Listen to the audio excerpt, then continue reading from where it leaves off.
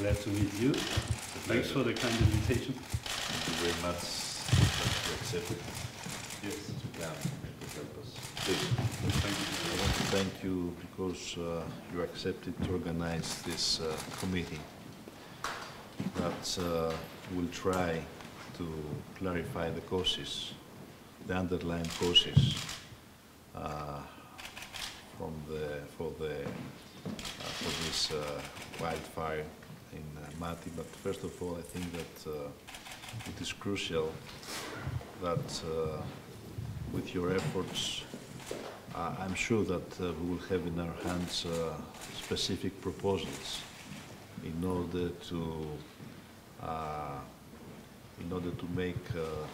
take measures and policies in order to avoid such catastrophes in the future. I think that this is the most important, and I want to assure you that we will give you any help.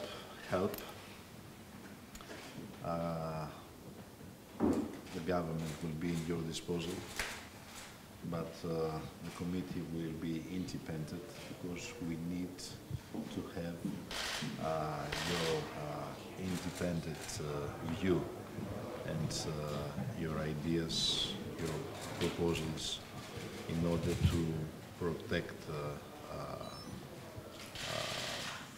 the people, the Greek people, from such catastrophes in the future. We know that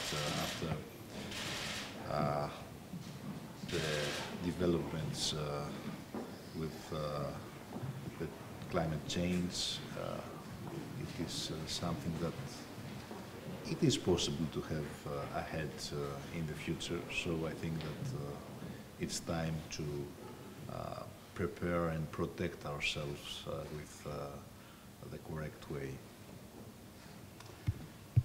Thanks, and indeed, once again, for your invitation and accepting this invitation to chair this committee is certainly also motivated by the fact which was manifested yesterday in the New York Times, which I found on the airplane coming here in Aegean Airlines, in which one article is talking about these new fires that are threatening the world. And our American colleagues who were interviewed in this article are talking about an unprecedented era of fires that are difficult to control, that are behaving differently from what we knew before. And with this, I would like to say that in following up similar disasters or tragedies, like they happened in Portugal last year, and the ongoing fires in California and the United States, Sweden, and in the last weeks also in Germany, although they were relatively small compared to other parts of the world.